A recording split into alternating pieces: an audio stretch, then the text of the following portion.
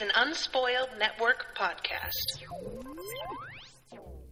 This is Spoil Me, covering Elder Empire C, Book 2 of Dawn and Darkness, chapters 20, 21, and 22.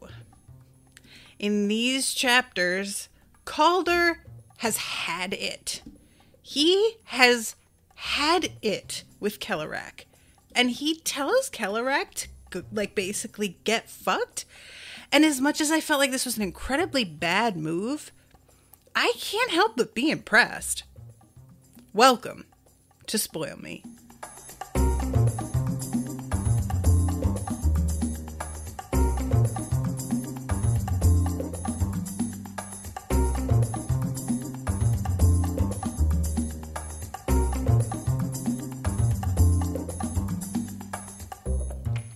Welcome to the show, everyone. I am Natasha. Thank you very much to George for commissioning this episode. George, if you're out there, what's up? These chapters, this was like one of the longer sections that I get to read for this book, which was lovely. Got to really soak in. And this section was full of moments that didn't go the way that I pictured them going. First of all, the fact that Kellerac came to Calder to try and make a deal at all genuinely surprised me, because I kind of thought Kellerac would know Calder had had enough and would have realized, in the way that Jyrene seems to realize, he has burned that bridge and that is all there is to it.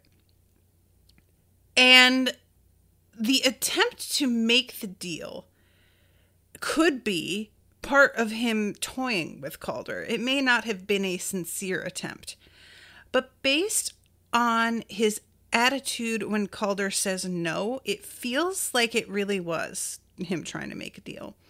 So it remains to be seen, but I can't help, you guys, I'm a cautious person most of the time. I also have too much respect for authority figures, which has gotten me into trouble in my life and made me very slow on the uptake about ACAB and whatnot. But I can't get over that Calder genuinely is like, you are going to pay for everything you did to an elder, a great elder, to his face. I mean, and the fact is, and I said this in the link when I posted for this broadcast, Kellerac has almost no reaction to Calder saying this to him, because that is how little Calder matters. Kellerac is so confident that Calder is nobody and that he has no real free will or power, that he doesn't even really get angry. He's just like, would you just go and keep doing your bullshit thing that you do where you act like you have power? And the fact that he doesn't even rise to the anger, have any sort of response directly to what Calder is saying, is more evidence than anything that he is as powerful as he has been rumored to be. And look, we've seen what Kellerac can do. We know about his power. But there's just something about, and I have said this actually before, when you are reading something and there are people who are sort of meant to be godlike or ancient beings, and they have reactions to things that feel really, really human, sometimes that can be a little bit difficult for me, because I simultaneously want to be able to understand the way they're feeling. I want to be able to relate to them on some level so that I can understand them as a character. But also, I want to feel like they have reactions beyond what I understand, because they are beings beyond what I could ever experience. And that can be, this was a problem that I had with the Iron Druid series. The main character in that series is supposed to be thousands of years old, but he acts like a bratty frat boy a lot of the time. And it just didn't really work for me. There was nothing about him that implied in the thousands of years he was alive that he had ever learned anything or grown as a person. He felt like the same 20-year-old, you know? Kellerac's total non-reaction to Calder is so not the way a human would react that cemented for me how little I really understand about Kellerac altogether. I've been sort of looking at Kellerac like he's a really devious used car salesman. Like he's somebody that's a threat in the way that people who scam you are a threat. Like you guys who play Animal Crossing, you know about Red, who sells the fake art. Honestly, Kellerac was giving Red vibes for me a little bit. And even though I saw him do incredible things, even though I knew that he had power to just appear and disappear places, create these massive, like, these flesh prisons, literally, not just talking about human bodies, I knew that. But there is something about how completely unthreatened he is here that has underlined for me a whole vibe that I was failing to really get. So anyway, I as impressed as I was with Calder, and I still am, I'm not taking anything away from him because of Kellerac's response. Calder had no idea how Kellerac would react, and he still said what he wanted to fucking say. And that takes balls, and I'm not mad. However, Kellerac not even maintaining the facade of like, oh yeah, maybe you'll be able to do something, not even humoring him in any way, that is the moment that I have been the most scared for Calder. And when Calder basically gets dropped back into the world, it feels a lot like the only option that Calder could pursue to thwart Kellerac in a meaningful way would be to let himself be killed or kill himself. Because the implication from Kellerac is just, okay, I guess you can pretend that you're not doing my bidding. If that makes you feel better, you are, and you always will be, and you literally have no choice in that. But if you want me to like lie to you, I can do that. You can lie to yourself. Have fun. It does not change what's actually happening. And considering that the whole thing with Shara is that she is still alive when she was meant to have been dead. Maybe Calder being dead when he was meant to have still been alive is the one other piece of the puzzle that will stop whatever it is the elders are trying to do. And I say this with no joy in my heart because I don't dislike Calder. I don't want him to die. But I don't know what the fuck the elders are doing here, man. I don't get their game. And it doesn't feel like it's as long-term as I want it to be. The long-term that makes me feel vaguely safe. And there's something else going on with that whole like long-term thing as well that comes up a little bit later that I will address. So we start off with him in the white armor that we find out later is like capable of protecting him from a lot more than just physical damage, as they roll up on the Gray Island, and he notices that the giant wall of fog is not there the way that it had been. And he's sort of wondering what it could mean.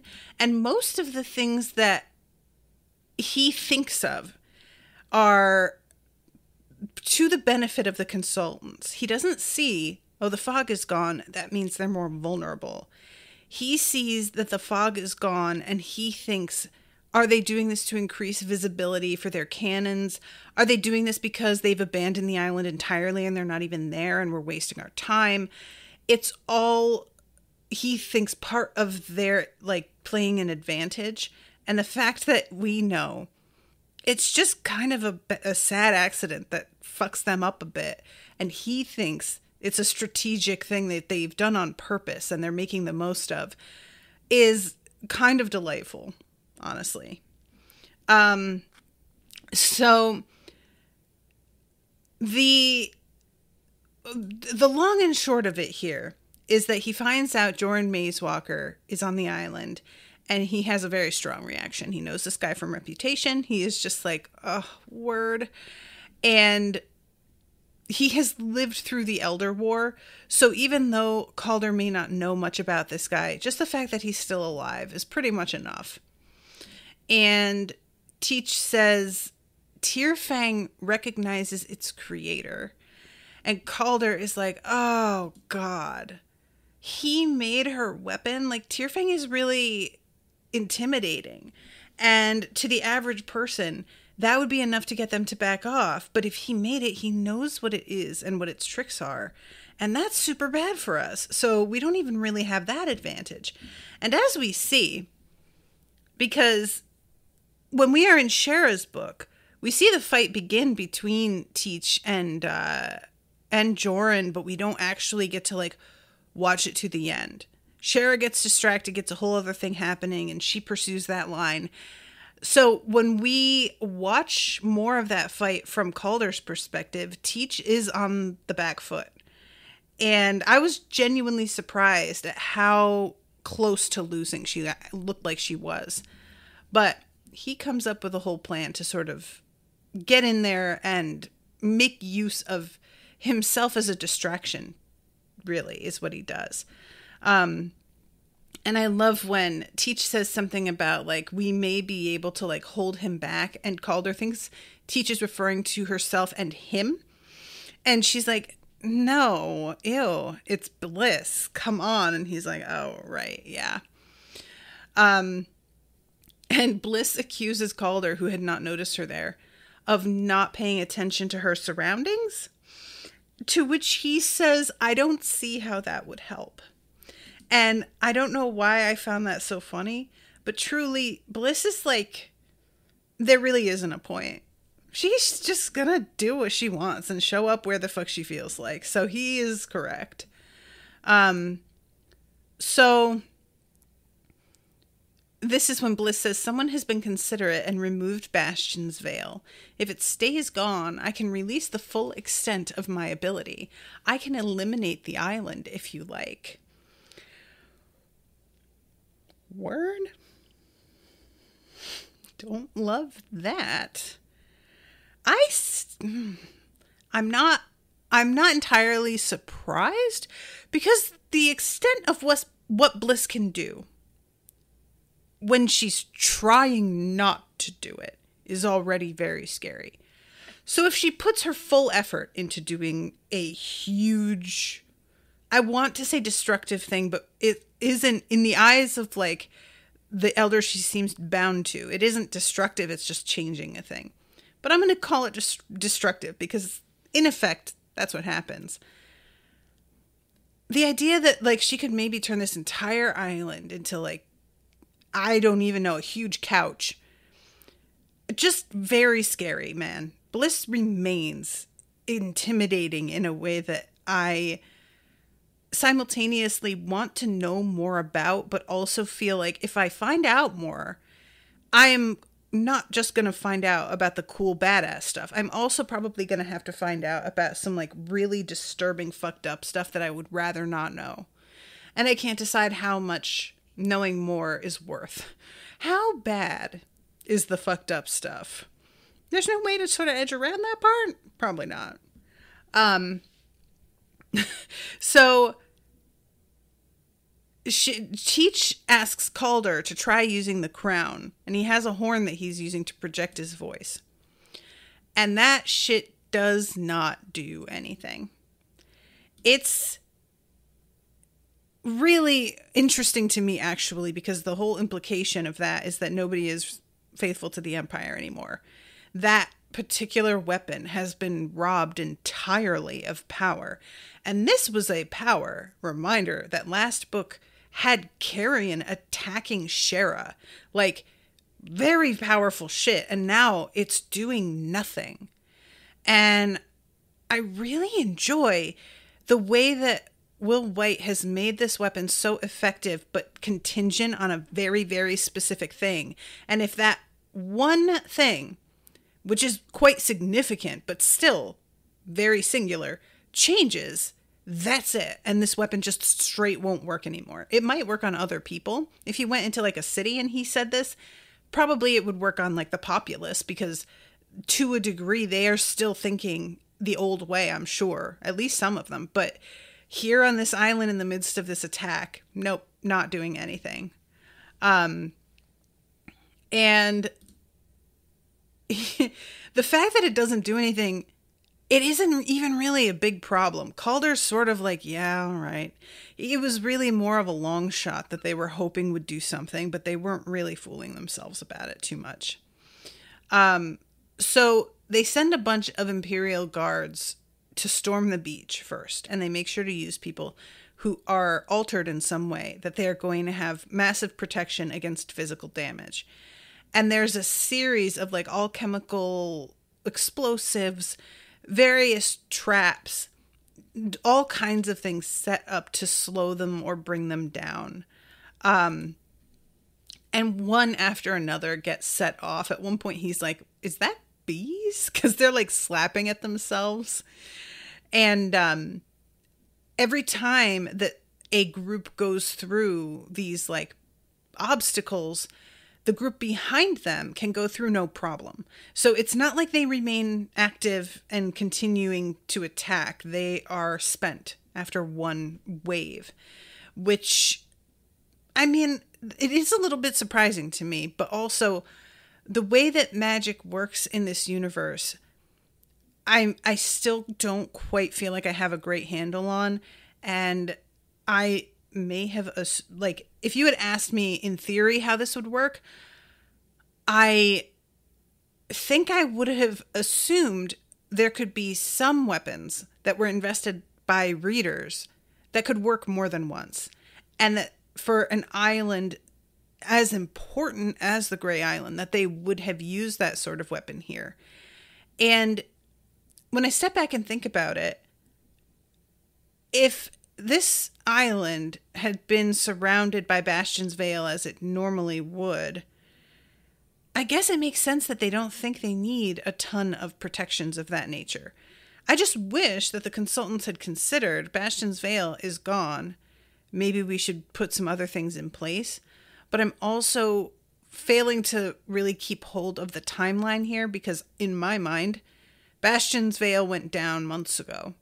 And as we know, it really was only, like a week? The fight that happened there and now, this fight, it feels like it's only been like a handful of days. And I may be wrong about that, but I am sort of wanting them to put more in place to protect themselves. And really, they probably didn't anticipate that there was going to be another confrontation this soon. So anyway, I'm sorry. Asher has all these comments. Men can go 40 years of their life not maturing if they choose. I'm not so sure it's a stretch to say they could manage it for 1,000. I love Bliss so much. Just the casual way she threatens people makes a significant impression on how likely she'll be able to carry out. A lot of people would work on how they say a threat. She's just like, yeah, I could kill all these people if you want. I find how people make threats so interesting, because it really says a lot about you, the way that you decide to inflect the wording you use and your whole vibe when you say it. And there are times when a cold-blooded, I will cut every body part off of you, is going to make much more of an impression than I will rip you apart, like a screaming. But those threats have their place also. And Bliss, the thing that's so chilling about her is that it doesn't seem to make a difference one way or the other. She doesn't really, all of her involvement in what's been happening feels hypothetical to her. It doesn't seem like she's that invested one way or another. The only time that we have ever seen her exhibit real emotion has been in the most extreme of circumstances, or like when that guy Nathaniel, who I guess is maybe responsible for whatever program birthed her, when he was brought up and she got really angry. But otherwise, her asking do you want me to destroy this island? It's said the way that I would ask, do you want that in red or in blue when somebody's ordering something? It's not anything to her. Like, she will do it and she won't care. If you need that, she'll do it. And if you don't want her to do it, she isn't eager. She isn't champing at the bit to use her power. It's not a problem if you don't want it either. Either way, she's fine. And I think that's what I find so scary about her, is how completely divorced from any personal desire her actions tend to be. The only time that her actions are motivated in a real way that I have seen is when she's trying to understand the way that regular people think about a thing and react to a thing. And then she'll sort of test it out and see how they respond and ask them questions. And she will remember what they reply. She will try and internalize that. But otherwise, it's like, does not matter. Anyway, sorry. So Asher says, I think it has to do with the amount of time they have to invest an item. If the attack was only learned a day or two before, the power of the items would be diminished, I think. So quickly invested items would have a less powerful effect. That's probably true. I just kind of would expect them to have some on hand. Not necessarily in place in preparation for losing Bastion's Veil, but not having anything of the kind would surprise me. And it might just be that there are better, more effective places to use them. That here on this beach isn't necessarily the spot where they're worried about needing continual protection. And because, you know, I assume the consultants have a much better idea on how to do defense than I do. But just the concept of how I would imagine they guard the island, it wouldn't match with this. And that's fine. It's not a problem. But I just think it's interesting. So finally, Calder reaches a point as he is watching this that he's like, I have got to fucking do something. And he looks over and he sees this other weird ship that is very gold. Empty golden snakeskins the size of blankets hung from the railings and virtually every surface, streaming in the wind like flags. We have not yet seen what the deal is with these snakeskins, but I just feel like I don't want to know about it. Just saying. When Cheska sees this ship, she calls them scavengers. They'll hang around any battle to see if they can get something out of it. And she's very confident in that. But Calder is kind of like, I don't know about this. This is weird. So Calder decides that he's going to engage on shore to try and distract Joran, because if he does it from the ship, Joran may attack the ship, and he isn't willing to risk his entire ship and his crew. Everybody's on it. So he's like, all right, I'm going to come at him on the beach. And as he does this, Joran turns and casts a very casual attack toward Calder that he is so sure will work that he basically does it and then turns his back and continues fighting with Teach. So that when Calder finally shakes that off and makes it to him and starts fucking with him and screwing his rhythm up, Joran is genuinely shocked. Did not think there was any way. And then he sort of seems to realize that it's the armor. And I really do have to say that I love Shuffles, because before he goes to the shore, he has Shuffles like nearby and he says, I'm about to keep Joran from killing Teach, and Shuffles just yells, killing. So we will get to the moment with Kellerac, because he winds up stepping in the midst of Calder's fight with Joran, because Joran turns his attention to Calder. And basically, the vibe is Calder's on the edge of losing, and Kellerac steps in knowing this is when he is the most vulnerable. And it's interesting because previously, Calder has had to reach out to Kellerac. He has been in desperate situations and had to make a very direct offering. And Kellerac interrupts things himself to draw Calder to him. and try and make a deal. And that, for me, really indicates some desperation.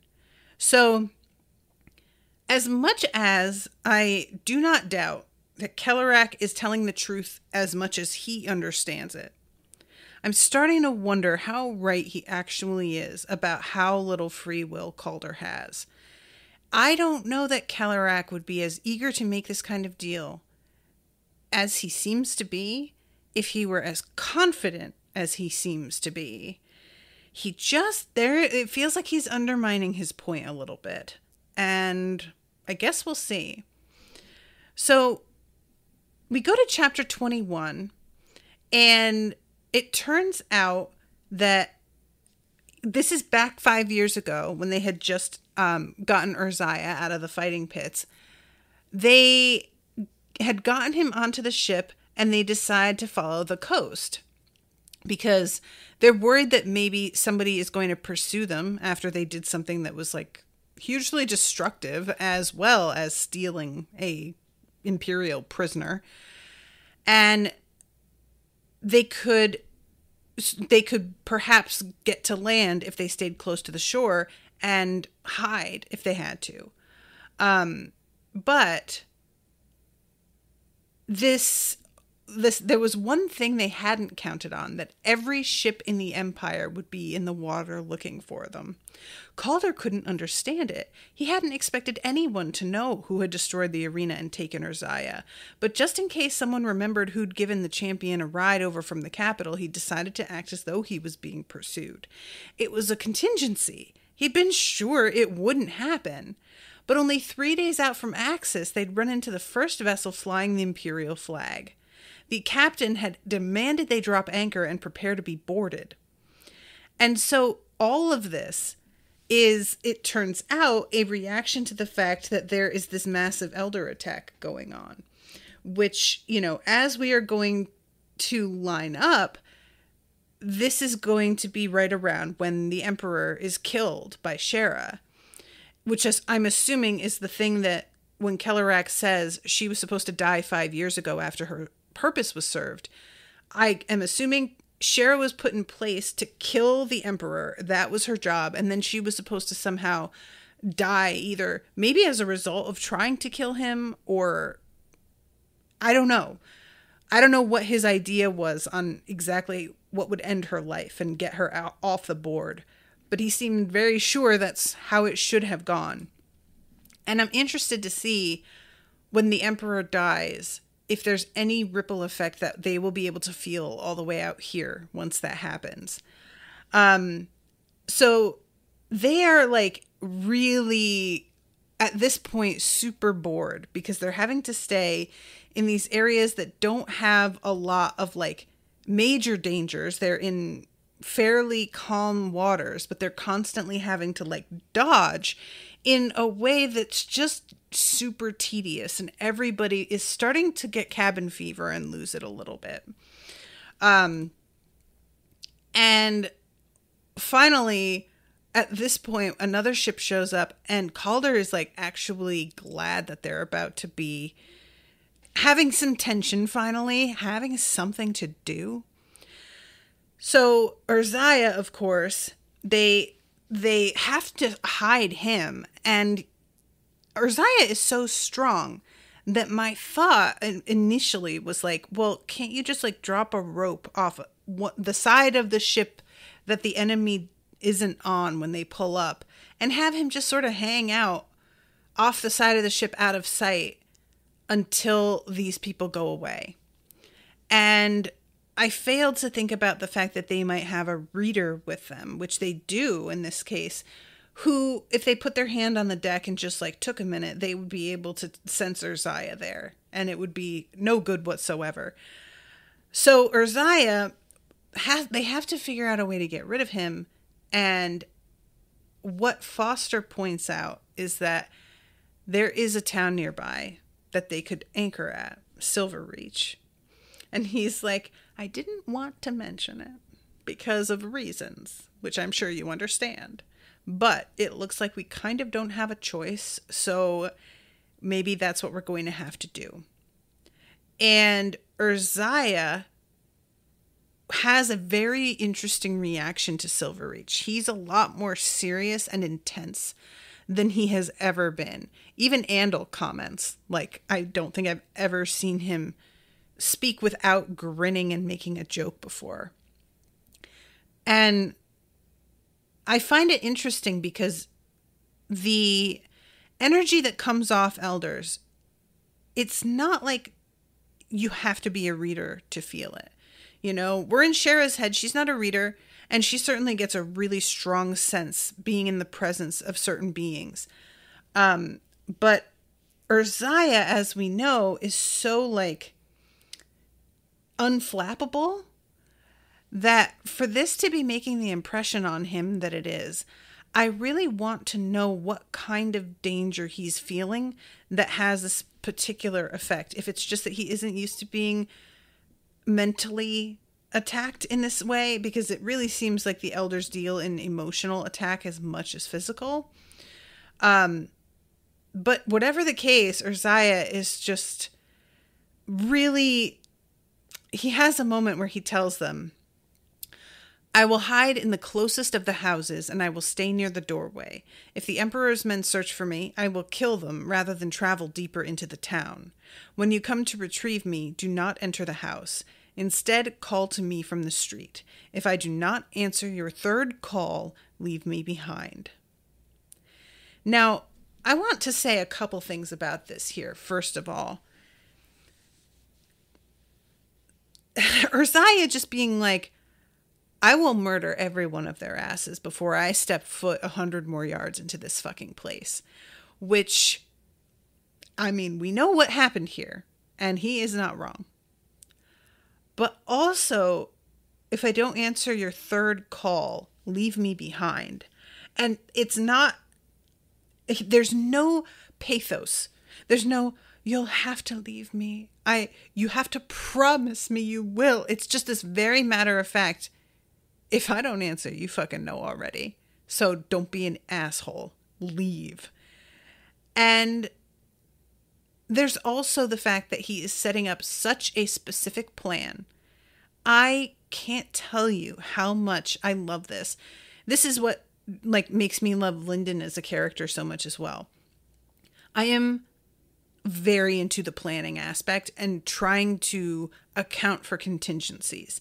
And there are going to be all sorts of situations in which there isn't time to account for contingencies. But the fact that he comes up with something that is so specific and succinct, and he's just letting them know, here's what I will do and how I will respond. If you come and find me, don't walk through a doorway where something can jump you or do something. I know that there is something going on here, and I don't need you guys to make stupid risks and put yourselves in danger.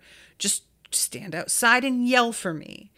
It's just really thoughtful and makes me think, has Urziah dealt with something like this before, and it just hasn't really come up in his history? Anyway, long story short, he goes off in one of the little boats and heads towards Silverreach. The rest stay on the ship, and second under Lieutenant Mora Belliard boards Calder's ship and reads it. And he is thinking she's going to be looking for any sign of Urziah, that it's a very specific thing that everybody has been after them about, and that it's Urziah. But it turns out that the elder attacks and activity are completely unknown to them. They had no idea on their ship this was going on basically all over the world, because he says something at one point about how, like, if this is going on in that one country, and she has to say, no, that's not where, it's everywhere. The Azirian coast, surely there's somewhere we can safely make port. They can't be everywhere. She eyed him with an expression he couldn't read. Not everywhere along the Azirian coast, Captain. Everywhere. We've received emergency reports from all over the Empire. When I said the Black Watch and the Luminian Order had been mobilized, I meant all of them. The entire guilds, every chapter, everywhere. And she says, take my advice and bring your crew elsewhere. I know navigators are exceptions to most rules, but this town was quarantined for a reason. There's no sense taking chances, especially now. So she leaves, having dropped this incredible bomb of information. And it's just this really interesting moment of like, you expect a particular type of confrontation to take place here, and that doesn't happen. So there's a moment where you're like, this was sort of anticlimactic, but then you stop and realize that they're getting news of basically like the elders rising again, and the climax is simply moved. It's changed. It's still there. This is by no means actually anticlimactic. It's simply not what they were expecting. And the fact is, they have just heard about this when they have sent like their best fighter on alone to an island that has been declared off limits by the Emperor, which they think they're going to get in trouble for as well, since she mentions that when she first comes on board. So let's see. For once, the Aeon Sea was the direction away from the elders, which showed that everything in the world had gone wrong. And here they were in Silverreach, where they more than expected a great elder was buried. If he'd heard the reports of elder activity before, he would never have stopped here. But here they were, and Urziah was ashore alone. So this is when Shuffles starts laughing. And he's like, oh, okay, that's pretty much all the evidence I need that we are about to get fucked up. And he says, we're going to get Urziah. Jerry and Foster stay with the ship, Andal and Petal with me. And everybody is like, what? That's not the breakup that you should be doing. And he makes a really good point and is like, we're going out there and we might not come back. And if we don't, there needs to be somebody here who can fucking navigate and use the Liatheton attached to the ship. So I need you guys to stay because God knows what's going to happen here. So they go ashore, and all of a sudden, everything that he is sensing completely disappears. It was though someone had reached up and pulled a chain, switching his awareness off like a quick lamp. The world didn't go black. Of course, I lost my spot mid-sentence. The world didn't go black. It just vanished, as though he'd forgotten to pay attention to anything. When he came back to himself, blinking and looking around, the crew was gathered together in the pool of light cast by a single candle. The whole crew. Urziah, looking around grimly with a hatchet in each hand. Jerry, her mouth half open in awe. Andal, clutching his white sun medallion with his eyes closed. Foster, sputtering and jumping to his feet. Petal, quivering and holding a tiny quick lamp out for light. And him. He realized he had a sword in hand but didn't remember drawing it. And he looks around and he realizes they're standing on tiles and surrounded by bookshelves. And I'm like, oh boy, this can't be good. And this, really, the way that this all has worked out points to the fact that maybe Calder is not in the kind of control I wish he was of his own situation. Because the fact that they are forced to go ashore at Silverreach yet again, because they're being chased and have to hide Urziah, and that's the nearest place, and it just coincidentally happens to be the closest place. It feels too convenient. It definitely feels like this has all been orchestrated to force them back into Silverreach after having escaped before. And I don't know why, and I don't want to know why. I desperately want to know why I'm lying. But you know what I'm saying. So this is when we go to the battle between Joran and Teach, Calder's interference. And let's see, Joran blasted him with intent, another gust of freezing wind staggering him in his tracks. The regent followed up with a slash to Calder's face, making him jerk his cutlass up, but it was a feint. Joran reversed the strike to land on Teach, and it did land. Teach had thrown herself out of a position to protect Calder, only to take the cut on her armored left arm. And there's a sound like her armor is clanging in response, like she is protected from it. Then he saw the dark scratch on her armor's surface and heard her agonized scream.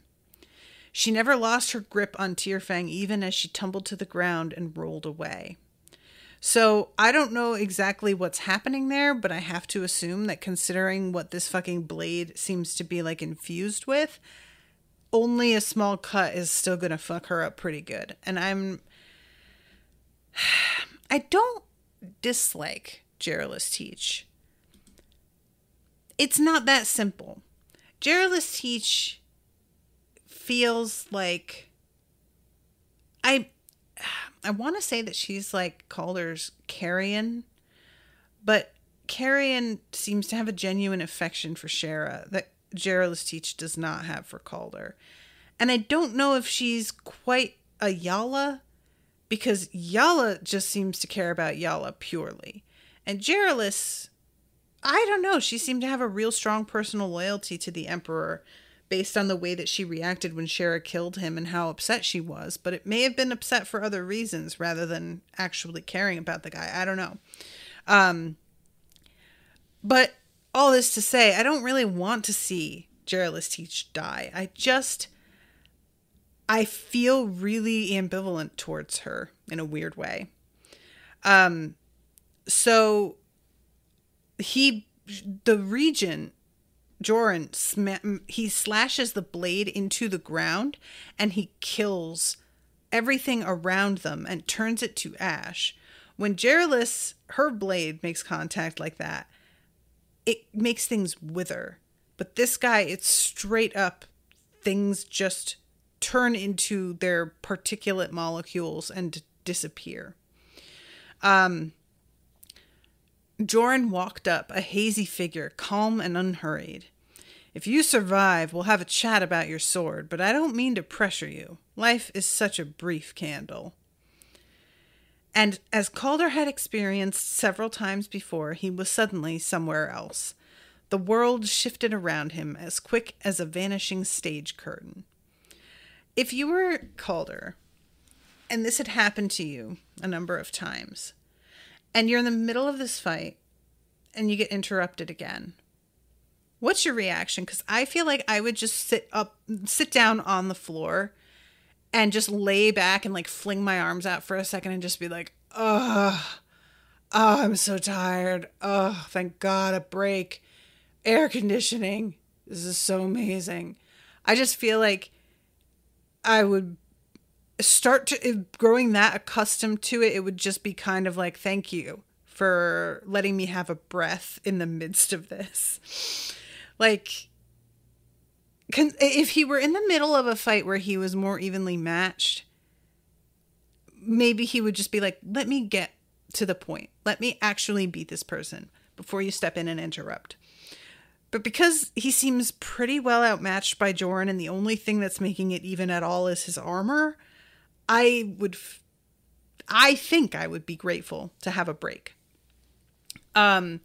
So anyway, he, once again, Kellerac is there, and he says, I once intended to have this built. It's in the center of what you now call the Aeon Sea.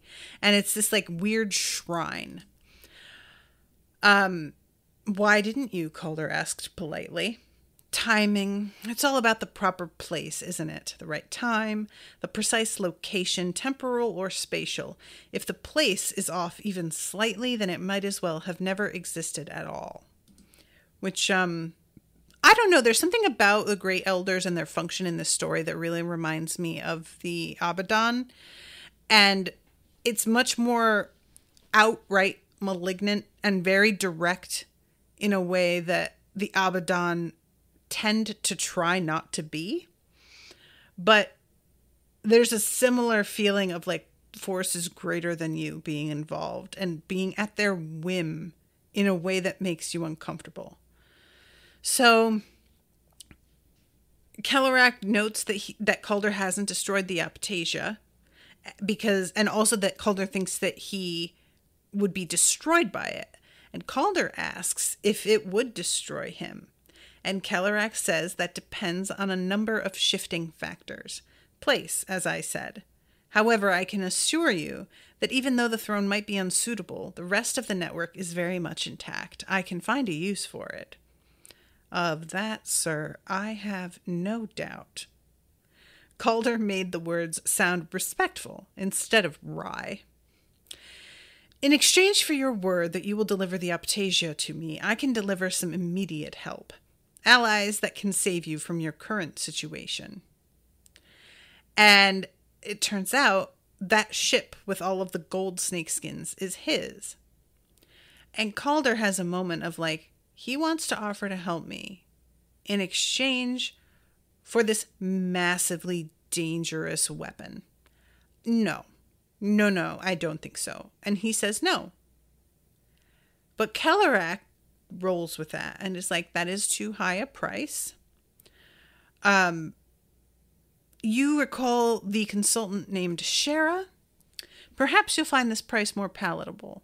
I will send you my allies. In exchange, you and they will cut your way through the Consultants Guild and execute Shara without mercy or compunction. His calm had slipped briefly, his voice vicious. Afterward, if her body were to find its way down to me, I would be even more generous.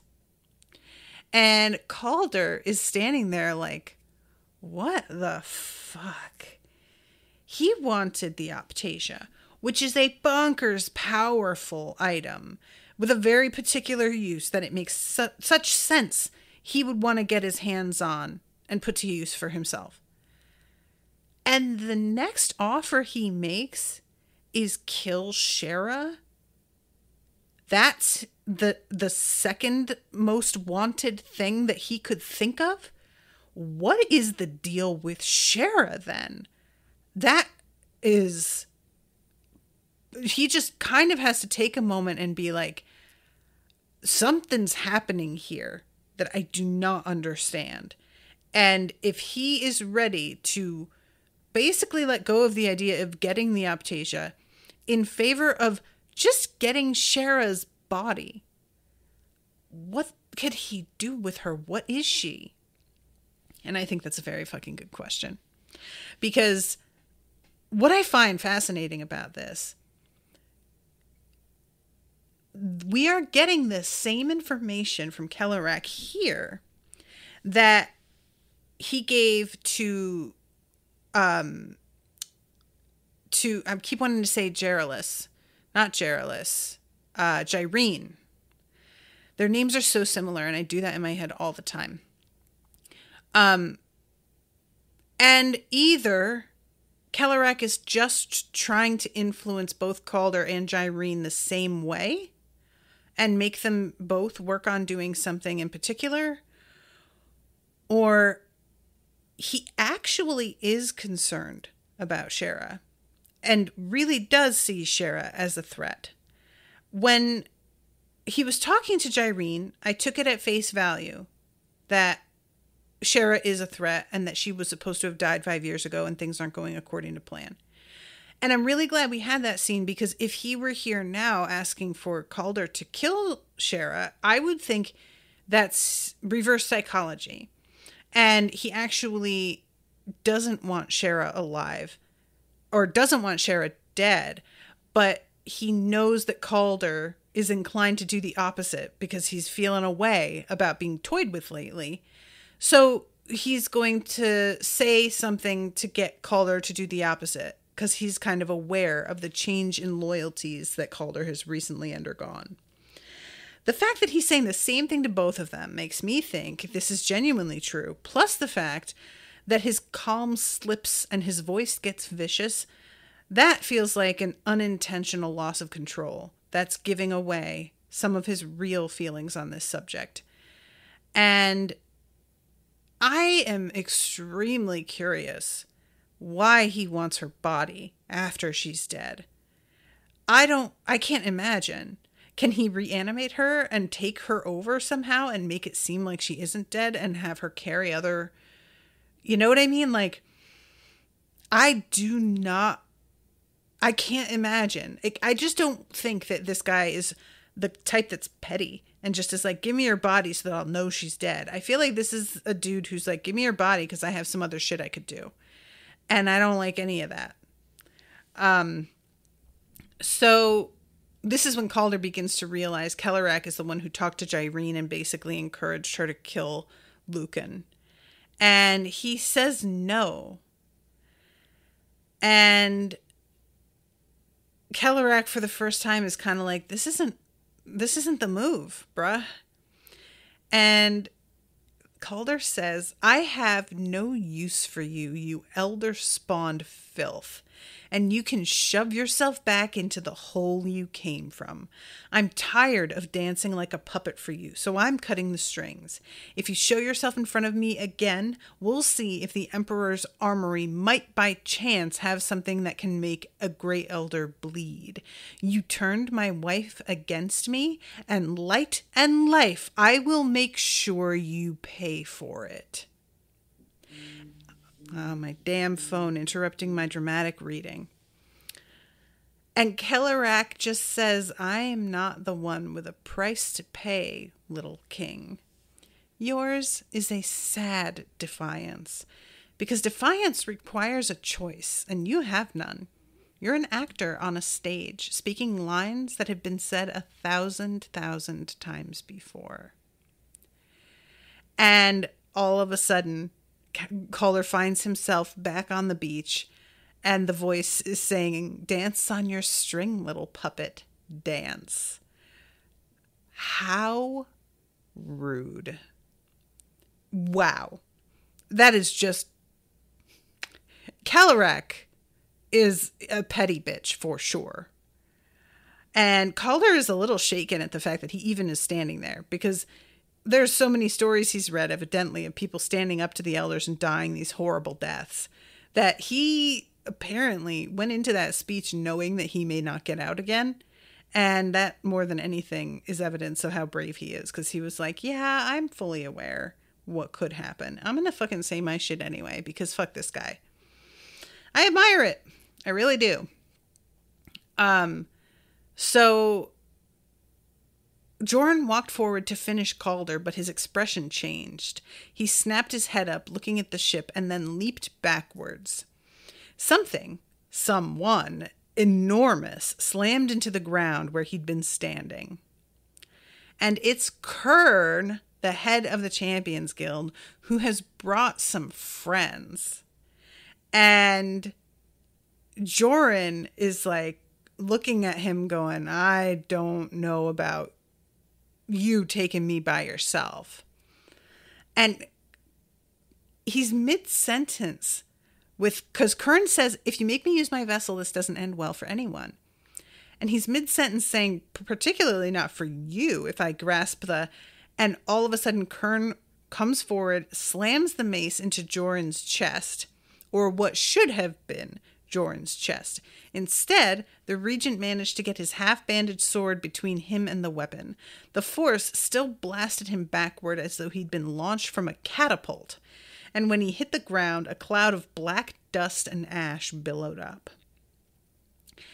And this is when Kern says, it's too dangerous to chase him. Let him run. And Calder turns around and realizes that this guy has other people with him. And at first, Calder is saying, thank you so much for changing your mind. I'm really excited you're here. And it comes to light by the end of this little tete-a-tete.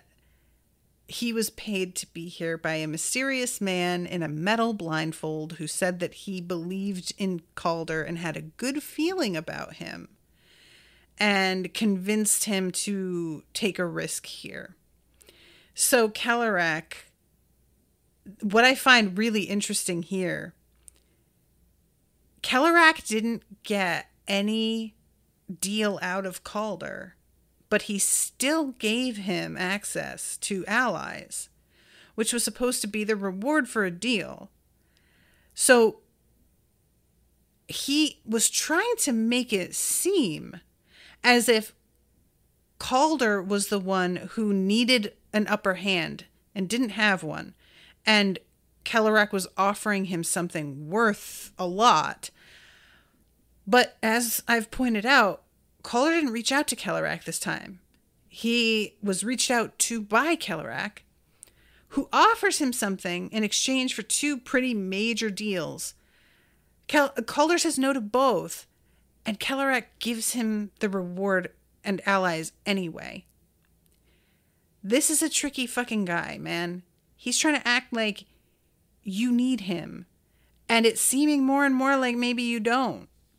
I'm interested. I'm just saying. I really do wonder what the fuck it is that he's up to. So I'm excited that these guys are here. I'm really curious if Kellerac can maintain some control over these champions, or if just buying them is as much interference as he has had. I don't know. But overall, the fact that he clearly wants to keep Calder alive and winning, it looks like it's for Calder's benefit, but I'm just like, yeah, he says to Jyrene at one point, like, my vision for this land was for elders and humans to live in harmony and for Calder to be king of this land.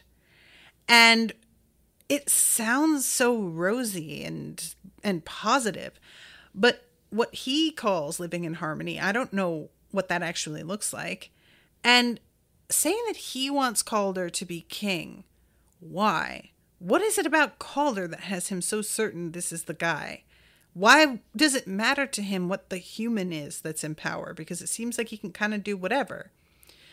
So it's just really like the whole bit here feels so different than every other time that Calder has reached out to Kellerac, where it makes me wonder if Kellerac simply positioned himself so that Calder knew to reach out for him, or because I just feel like he showed his hand a lot in this interaction. The fact that he reached out first, the fact that he showed Calder what he wants. He wants the Aptasia. He wants Shara dead. And that feels like you're giving Calder some power over you if you let him know what you're after in any way. And then the champions wind up coming to Calder's aid anyway, even though he didn't make the deal. Either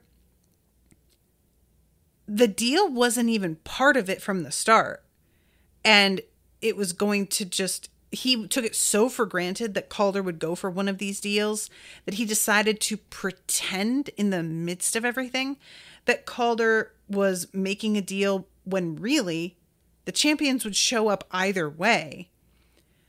Or he wasn't going to send the champions until Calder made a deal because he never assumed Calder wouldn't. And Calder refusing either deal called his bluff, essentially.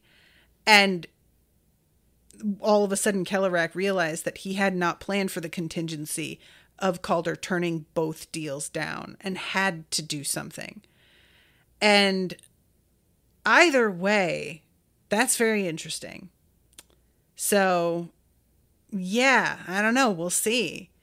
But I am enjoying seeing Kellerac scramble a little bit more, because that's the energy I'm getting from him. Is he had things well in hand up to a point, and now shit's starting to get away from him a little bit.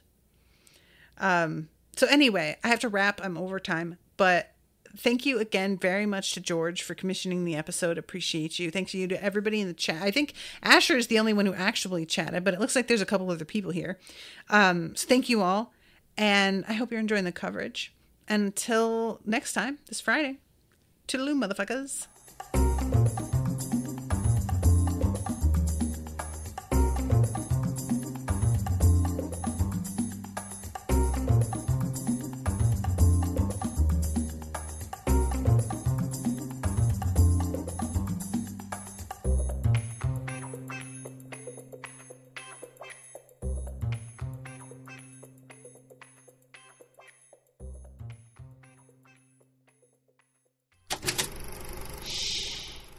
was an Unspoiled Network podcast.